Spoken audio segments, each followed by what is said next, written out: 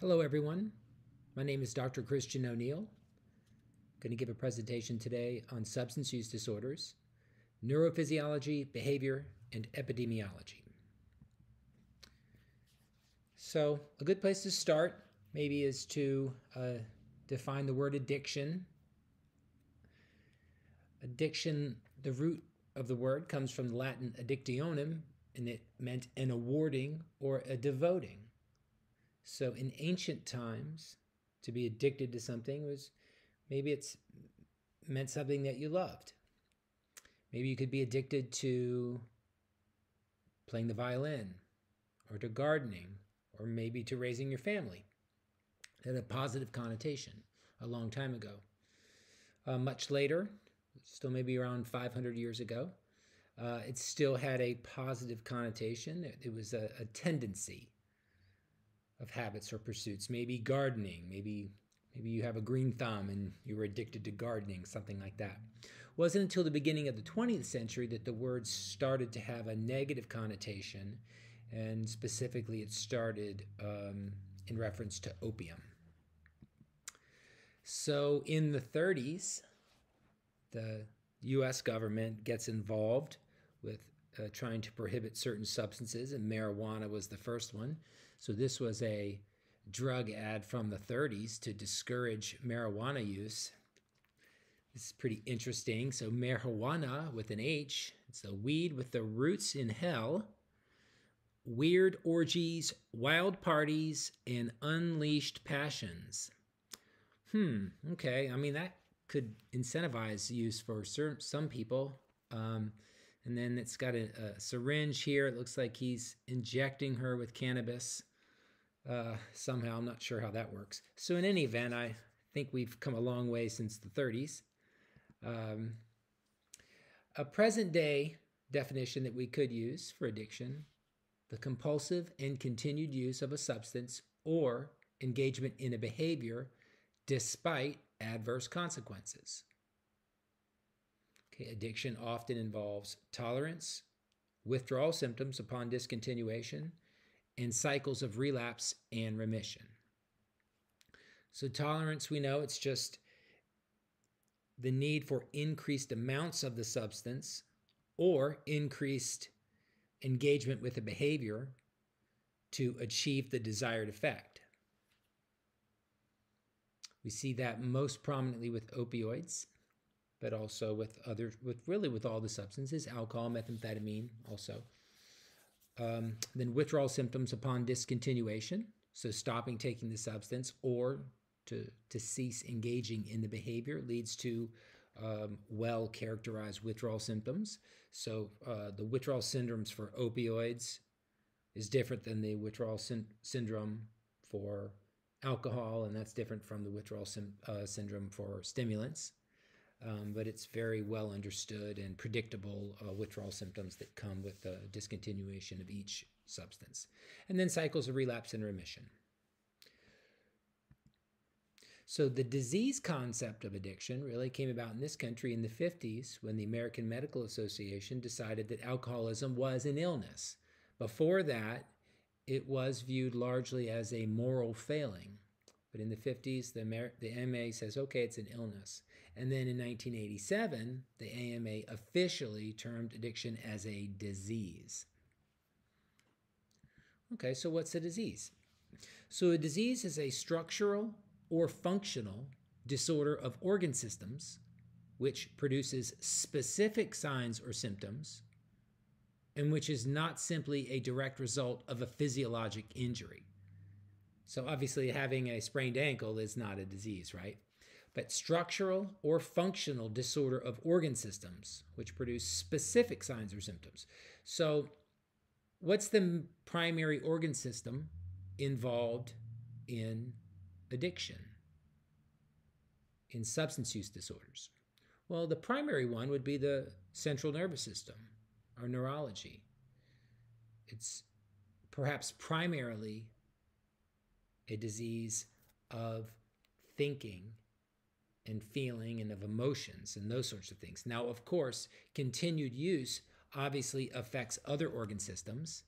It affects the gastrointestinal system, cirrhosis of the liver, gastric ulcers with alcohol, the pulmonary system, the lungs, with inhaling smoke, methamphetamine, crack, those sorts of things. Skin, obviously, is affected with methamphetamine, our teeth. So a lot of organ systems eventually become impacted, though it's primarily, I think, fair to consider addictive disease as being a functional disorder of our central nervous system. So the DSM, the Diagnostic Statistical Manual of Mental Disorders, it's the standard text used by mental health professionals in the United States for classifying mental disorders. So psychiatrists, therapists, counselors use the DSM, and it's just, if you've ever seen it, it's has the list of all recognized mental health disorders: depression, anxiety, PTSD, substance use disorders, all sorts of things. So the current version of DSM is DSM-5. The previous one was DSM-4, and the substance use disorders used to be broken into two distinct entities. There was substance abuse and substance dependence. And substance abuse was the earlier, less severe manifestation of a substance use disorder, and substance dependence was the more severe manifestation of substance use disorder. So you could have alcohol abuse, and then the more severe form would be alcohol dependence, or opioid abuse and opioid dependence. But now DSM-5 just combines it into a single disorder. So it's just alcohol use disorder, opioid use disorder, stimulant use disorder, benzodiazepine use disorder. And then that is further broken down into three different, a continuum with three different degrees of severity. So mild, moderate, and severe. So now you can have alcohol use disorder mild, alcohol use disorder moderate, alcohol use disorder severe. So that's the current classification system.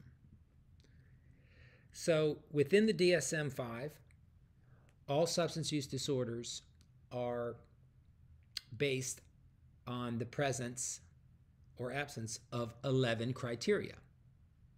So for every single substance use disorder, alcohol, opioids, stimulants, benzos, doesn't matter, they're the same 11 criteria.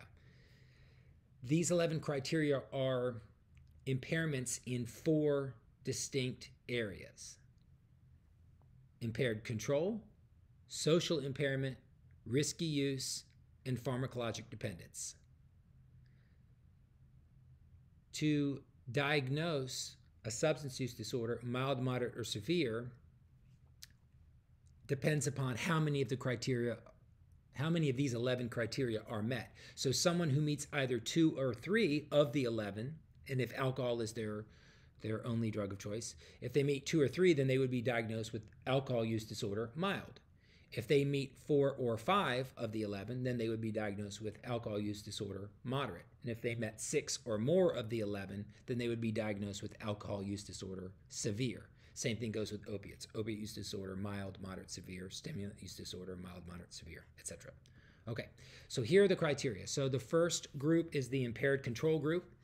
And the first one is taking more of a substance or taking it for a longer period than intended.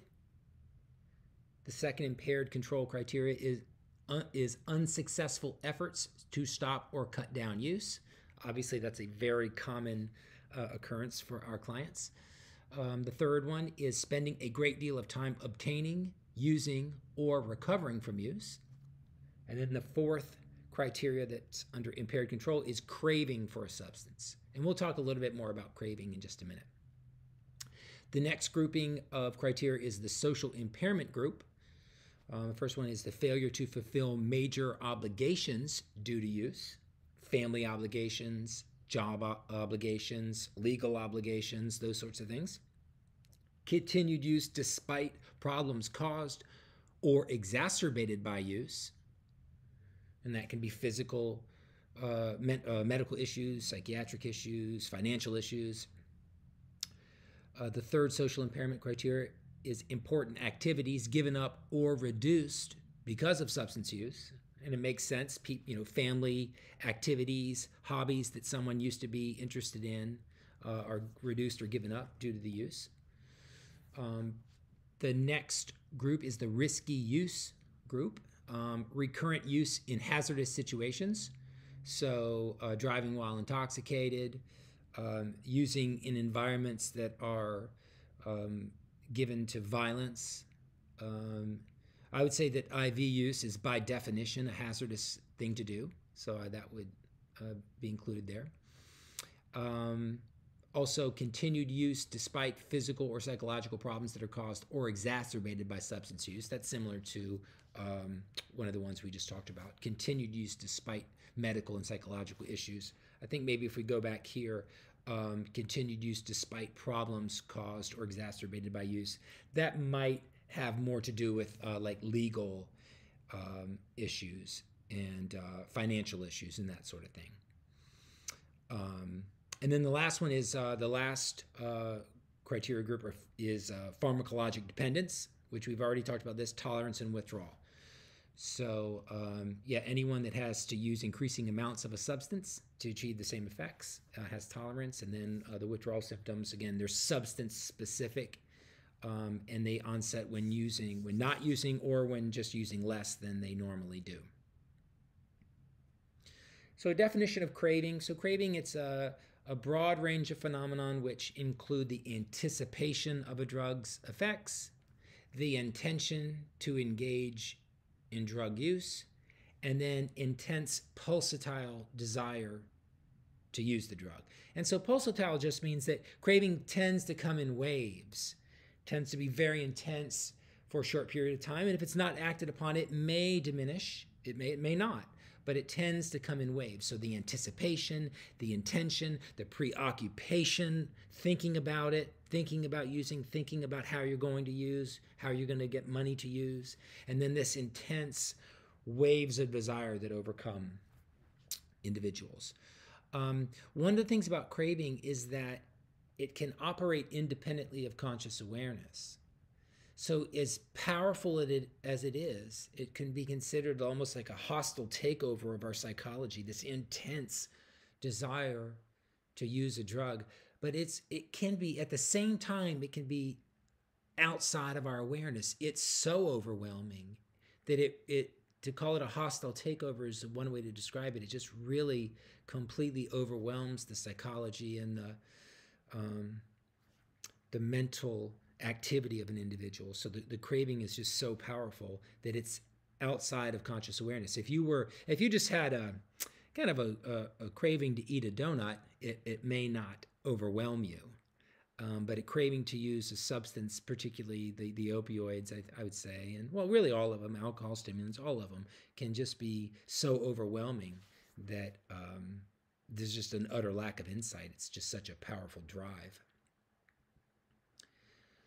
So we'll change gears a little bit and talk about the biology of substance use disorder, the neurophysiology. We've already said that the central nervous system is the primary organ system that is affected by substance use disorders. And within that, there's the brain reward pathway, the BRP. And that's a collection of highly interconnected centers in the brain which function in a coordinated manner to promote human survival by rewarding behaviors necessary for continued survival. So a group of different, though connected, centers in the brain that function in a coordinated manner, they're all communicating, to promote survival by rewarding behaviors necessary for continued survival. So that was the initial, this is a very primitive part of our brain. And one way to think about it, this is a simple way to think about it, is that anything that promoted survival in our ancestors 100,000 years ago would utilize this brain reward pathway. Neurotransmitters are chemical messengers inside the brain that brain neurons use to communicate with other neurons. There's serotonin, there's norepinephrine, There's GABA, there's a bunch of them, but dopamine is one of the primary ones. The primary neurotransmitter of the brain reward pathway is dopamine. So let's go back 100,000 years ago when there was a behavior that was engaged in that promoted survival. A little bit of dopamine would be released within this brain reward pathway. So something like getting a fatty meal, a high-calorie meal. 100,000 years ago, it was hard to do that. You couldn't just go to the grocery store. So having a very high-fat or high-carbohydrate meal would release dopamine in the brain, within the brain reward pathway. And that would motivate one to repeat that. Just being in your tribe, being in a safe tribe, sitting around a fire, that sort of thing, that would promote survival. So it would release a little bit of dopamine. And then just the motivation to reproduce. Sexuality also releases dopamine. Having an orgasm releases dopamine. And that promotes survival of the whole species. So the brain reward pathway, it's not ours in a sense. It's not personal to us. Every human has it. Every human wants to eat food.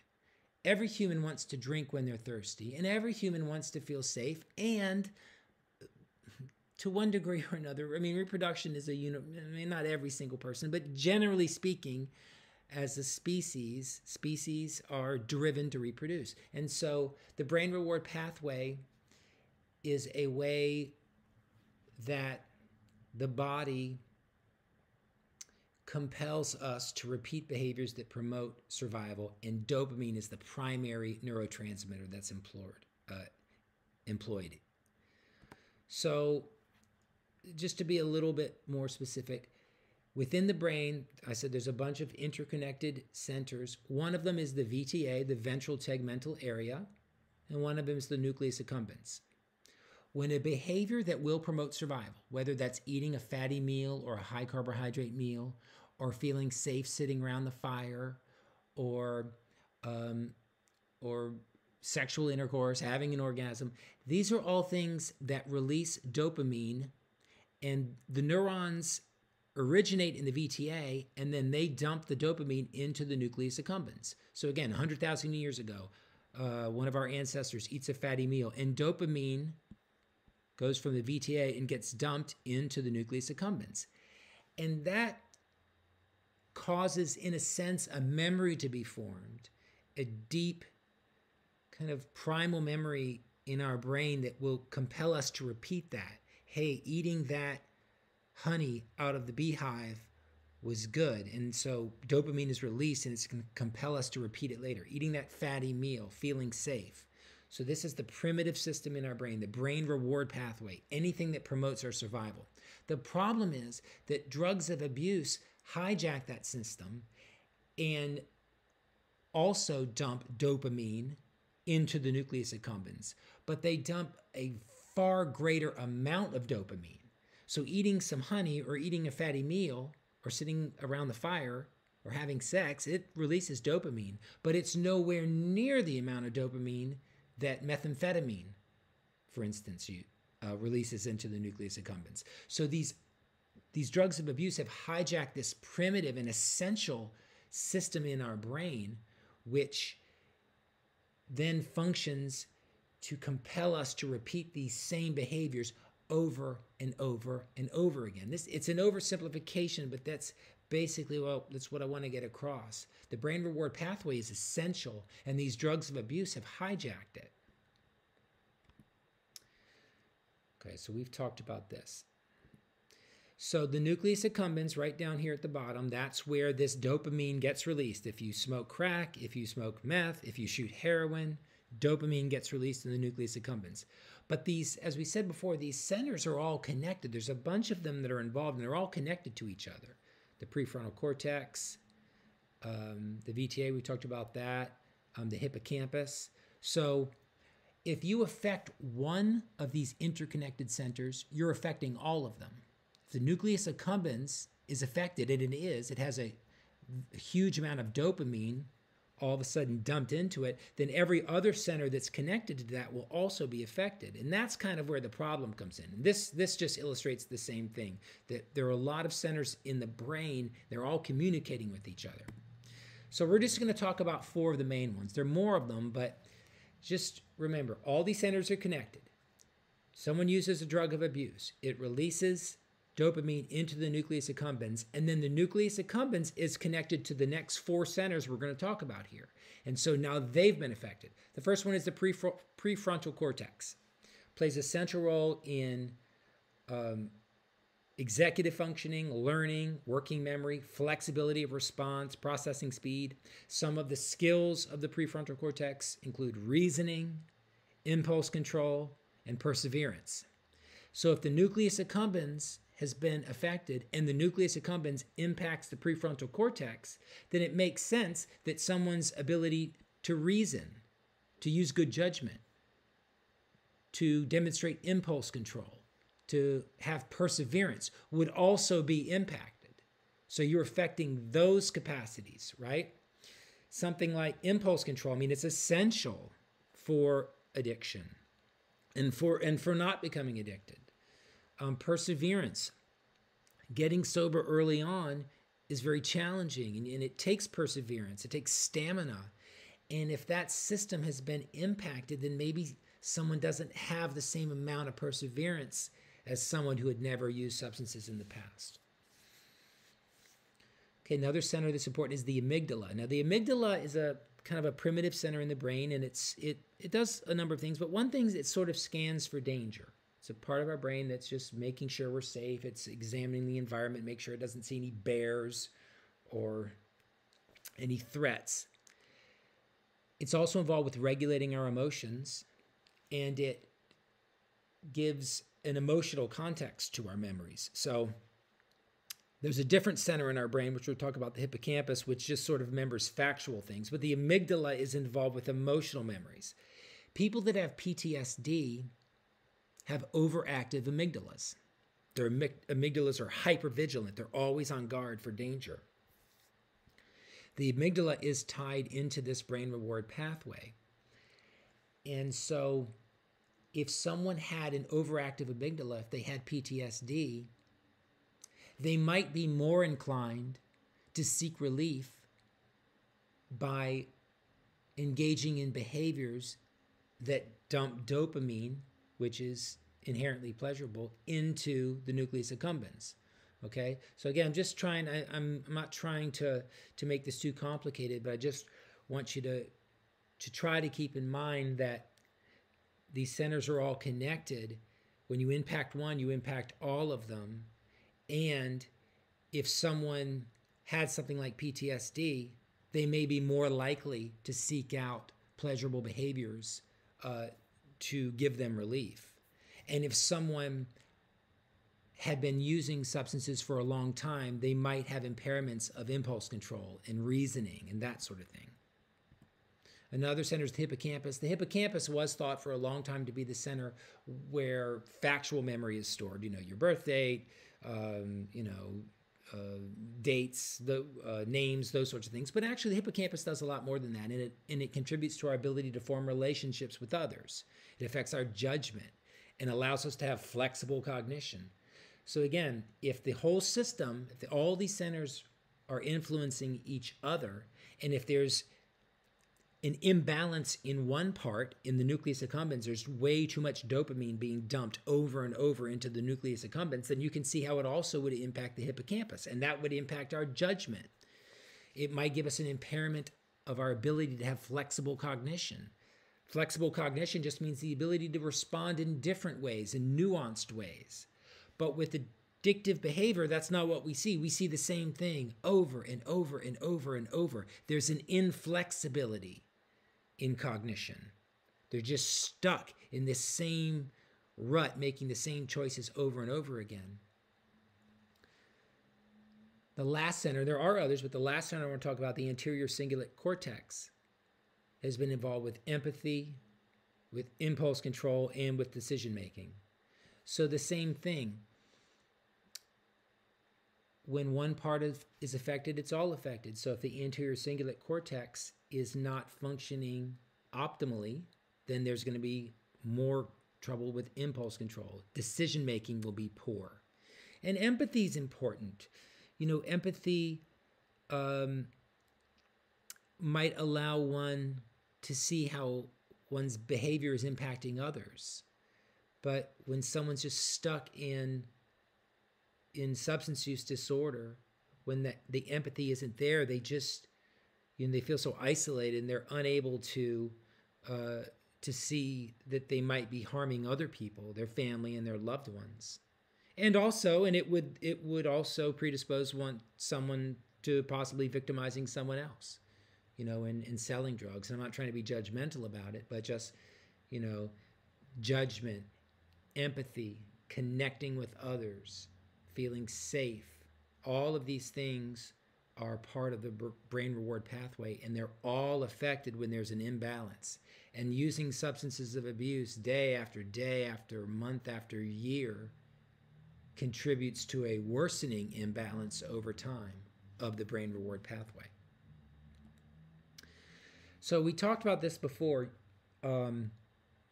how survival behaviors are made memorable by the brain reward pathway. Eating a fatty meal, feeling safe in your tribe, it releases just a little bit of dopamine. If you look all the way on the left, the food, it's a tiny bit of dopamine compared to methamphetamine on the right. There's no way that just the simple activities which support our survival, eating, sex, feeling safe in a community, can compete with methamphetamine and crack and heroin. The amplitude, the degree of the dopamine dump far exceeds any kind of normal survival behaviors. So that's why these drugs, they just overwhelm and hijack the system. And you can see if that brain reward pathway was designed to have us repeat behaviors, and the neurotransmitter that it uses is dopamine, and that makes these behaviors memorable and makes us want to repeat them again, you can see why someone would repeat these drug-seeking behaviors over and over and over again, because the amount of dopamine is extreme compared to what would occur naturally. So shift gears again to some of the behavioral components of substance use disorder.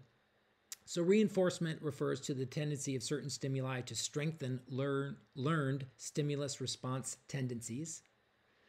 A reward is a type of reinforcement, it's an aspect of reinforcement, and those are pleasurable stimuli which have the property of eliciting seeking behaviors. So there's negative reinforcement and positive reinforcement. We'll talk about them both. Rewards are, by definition, positive reinforcement because they're pleasurable. So positive reinforcement occurs when a stimulus is presented as a consequence of a behavior and the behavior increases. So a non-SUD example is you knock on a door and no one answers, and then you ring the doorbell and someone answers. So the next time you'll probably just press the doorbell first because that is what gave you the response that you were looking for. In terms of substance use disorders, like positive reinforcement is drinking alcohol increases socialization. You feel less anxious and you're able to talk and laugh and dance and those sorts of things. Feeling artistically inspired after taking a hallucinogen or cannabis, something like that. The euphoria that comes from taking prescription medications, opioids, or non-prescription opioids, heroin. Feeling calm and relaxed when taking benzos. Feeling high energy and focused after taking stimulants. A lot of people are treating their ADHD with methamphetamine particularly. So those are all the positive reinforcements that underlie substance use disorder. Now, the negative reinforcements, the removal of something unpleasant. So with positive reinforcements, there's the addition of something pleasant. With negative reinforcement, the removal of something unpleasant to increase the frequency of a behavior. So a good example is the loud buzz in the car. When you get in, you turn on the ignition, there's a buzz, and once you put on the seatbelt, the buzz stops. So the buzz is obnoxious.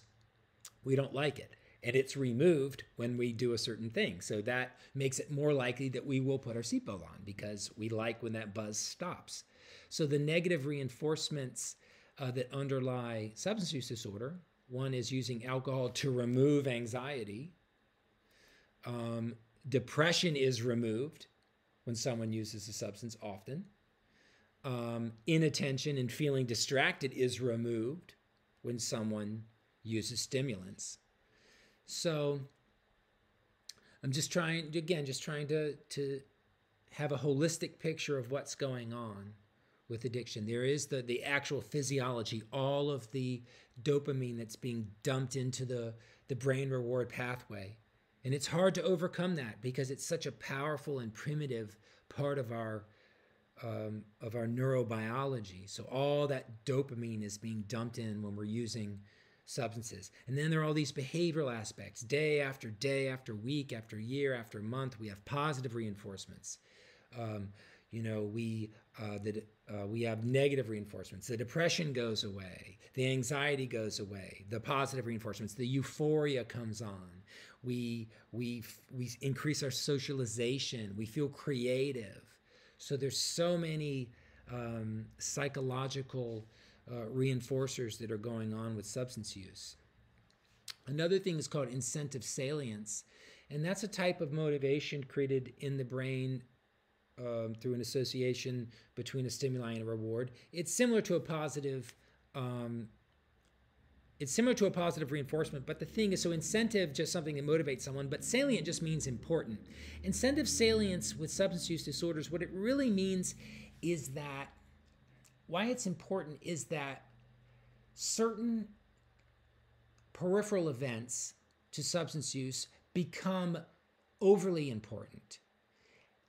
Certain peripheral events and cues, certain rituals involved with substance use always also start to release dopamine on their own. That's essentially what the incentive salience theory really means. So we know if someone smokes meth or shoots heroin or drinks alcohol, that they release dopamine into the nucleus accumbens. We know that.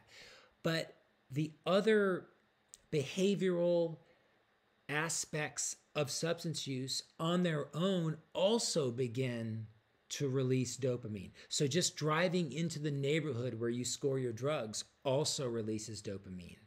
Driving by the liquor store where you buy your liquor releases dopamine. Just seeing a syringe or a rolled up dollar bill, all of these things which are to someone else would be neutral. Someone else who doesn't have a substance use disorder, they could drive past the bar you go to or see a syringe and they may have a negative association with it. But it's just another complexity to all of this, that these peripheral events and the rituals also release dopamine, and it becomes even more reinforcing. Another term that we hear is euphoric recall. It's a psychological term for the tendency of people to remember past events in a positive light while overlooking the negative experiences. And again, it's a potent psychological aspect of substance use disorders. You know, getting arrested, the losses of friendships and families and all sorts of things. Not all the time, but some of the time, they're not seen with the same degree of clarity that the positive aspects that people think they're gaining from using substances, you know, the feeling connected and the release from tension and anxiety and fear and those sorts of things. So euphoric recall is just sort of an imbalance and is minimizing the negatives and overestimating or glamorizing the positive aspects. Okay, again, just another mental, psychological component to all of this. So we'll switch a little bit. When I was talking about epidemiology, just want to talk a little bit about the risk factors for substance use disorder. So in statistics, there's a simple measure called an odds ratio, and it measures the association between an exposure and an outcome. So the odds that an outcome will occur given a particular exposure. So an odds ratio, you can take two things and compare them and just see if there's a correlation, essentially. So an odds ratio equal to 1 means that the exposure to one thing doesn't affect the outcome one way or the other. If an odds ratio is greater than 1, then exposure to one thing increases the likelihood that a particular thing will happen. If an odds ratio is less than 1, then it actually decreases the likelihood that a particular outcome would happen. So just a simple example is like diabetes and heart disease. People with diabetes have an increased risk for heart disease.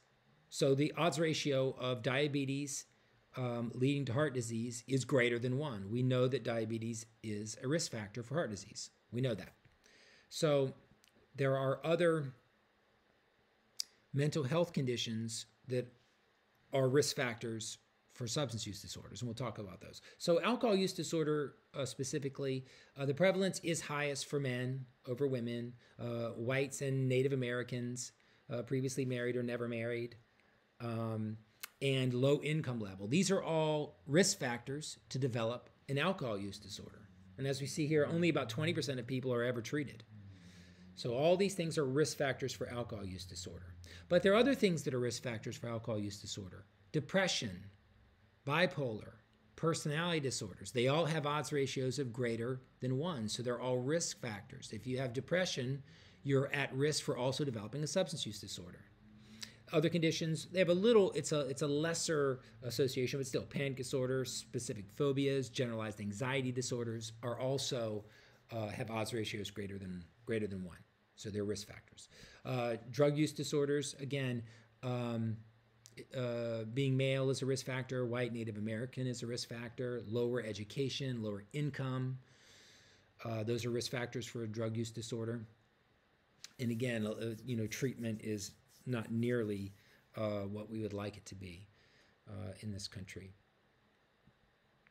So the same thing we see with the mental health conditions, depression, PTSD, personality disorders, generalized anxiety, panic disorder, social phobia. These are all risk factors for developing substance use disorders.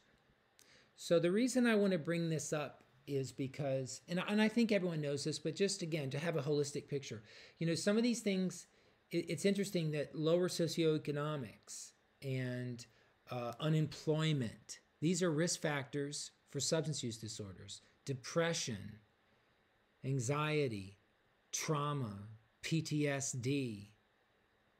So people that are suffering seek out relief. It's that simple. And this was demonstrated elegantly in a study that a lot of people are familiar with. If you are, just please bear with me. If you haven't, maybe this will be interesting to you. The Rat Park study by a researcher named Bruce Alexander. He had a team of people, but he was kind of the main author. So the Rat Park study. In the 60s and the 70s, researchers were trying to determine the addictive properties of certain substances. And in order to do that, what they did was they devised experiments where they would put rats in cages and give them access to morphine. There would be a paddle, and it started off with morphine, but then alcohol and cocaine and other substances. There'd be a paddle, and the rat could hit the paddle and self-administer these substances. And what they found was that when given a choice between morphine and food, or morphine or cocaine and food, that the rats would actually use these substances more frequently than to eat their food. There were, they could have had both, and they were choosing to use the substance over and over and over again. And to these researchers, what that showed was that how these substances are so addictive. These rats, when they have unlimited access to it, all they do is hit that paddle all day long, so they can have access to this addictive substance, morphine, alcohol, cocaine, whatever. Well, Dr. Alexander and his colleagues wondered about that, and they observed that these rats were in terrible conditions. They were just in a cage all by themselves with nothing but some food and some morphine. And yeah, they were choosing morphine in those situations. But to Dr. Alexander and others, they realized that these intolerable conditions that the rats were put in was likely what was causing them to seek relief in morphine and alcohol and cocaine, and things like that. So they developed a different study where they built a really nice environment for rats to live in called Rat Park. And it had wheels and wood chips, and most importantly, it had other rats. And then they gave them the same access to the substance, morphine and alcohol, whatever. And then they tried it again, and then they're observing line now how often are they hitting the paddles? How often are they self-administering drugs now, where they have a much more favorable, a welcoming, warm environment to live in. And not surprisingly, here's some pictures from Rat Park. Not surprisingly, the rats in Rat Park use the substances way less frequently than the rats that were in isolation in just a desolate cage all by themselves. And so, you know, the implications are obvious. When they were in a community, when there were fun things to do and there were other rats around, I think they did use it some, but it was nothing like the rats that were in solitary confinement. So the conclusion was, things like morphine and cocaine and alcohol, they do have potent effects on our neurochemistry, but the people that are at risk to develop dependencies on these are the people that are already suffering. They're lonely. They're victims of trauma. They don't have opportunity. They're impoverished. And they're in some sort of psychological and emotional pain, and they turn to these substances to diminish their pain. So the rats using all those substances was a response to the terrible conditions they were in, rather than just some inherent property of these substances that would overwhelm anyone's psychology. Because that's not true. Because when we look around, we see people that can drink responsibly all the time. And there are people that use other substances responsibly. It's not every single person that becomes dependent on alcohol or opiates. But there are people that are absolutely vulnerable. And things like loneliness and isolation and trauma and emotional pain makes one vulnerable. He said that chronic isolation causes people to look for relief, allowing them to escape their feelings and to deaden their senses. And then they experience an addictive lifestyle as a substitute for the painful life that they're escaping from. And he talks about our society, this hyper-individualistic, hyper-competitive, frantic, crisis-ridden society makes most people feel socially and culturally isolated and puts a lot of people at risk for needing to deaden the pain through substance use. So the Rat Park study was very influential to me. I have a friend named Michael, and we write songs together. And we wrote a song about Rat Park, and I'd like to share it with you.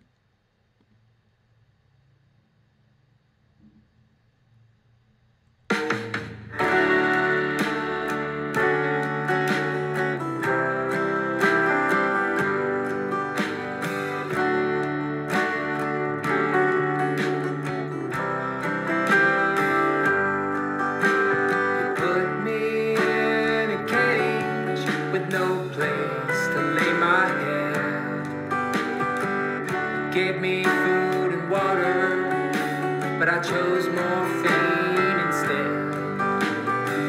I wonder what you would choose if you were in here with me.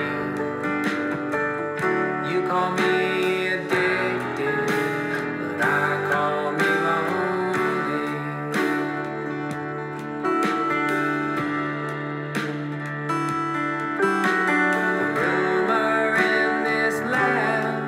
Somewhere there's a promised land, a place where all the rats are free, and where the rat food is grand.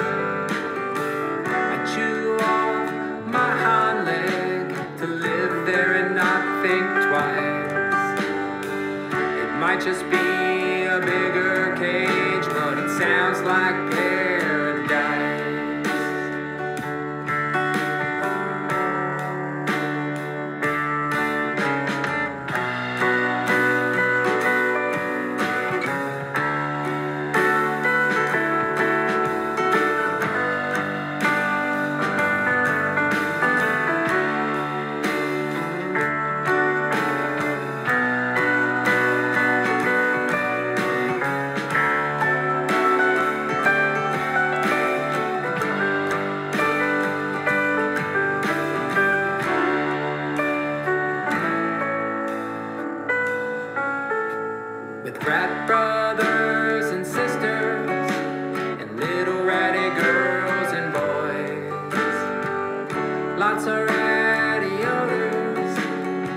a lovely ratty noise.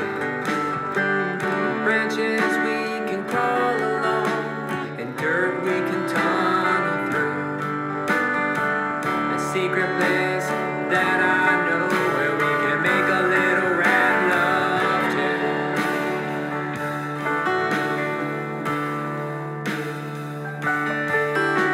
So I'll sing on behalf of all rats and all mice.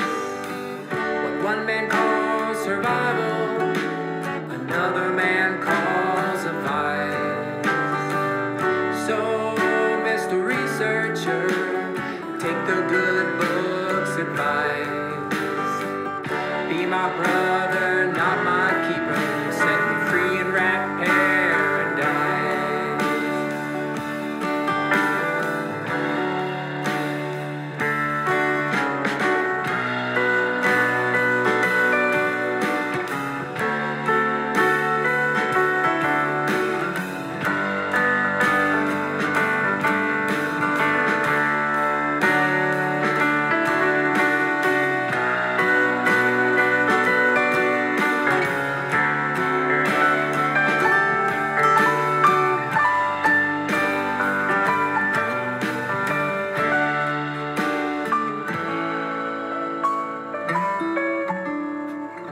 So, Mr. Researcher, you know it would be nice to pick me up and turn me loose in rat world paradise.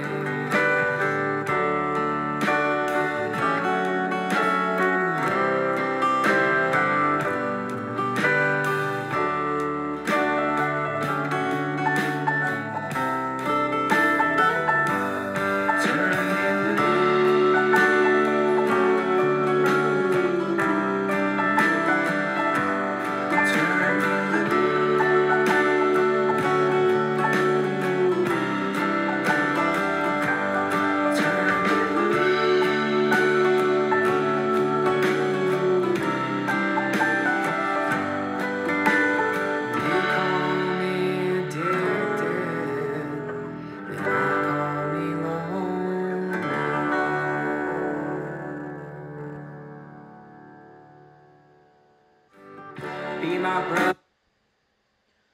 Okay, everyone, I do appreciate your time very much, and I hope that this was helpful to you. And yeah, you're welcome to try to get in touch with me, and if you want to discuss any aspects of this. Okay, thanks a bunch for your time. Wish you the best. Bye-bye.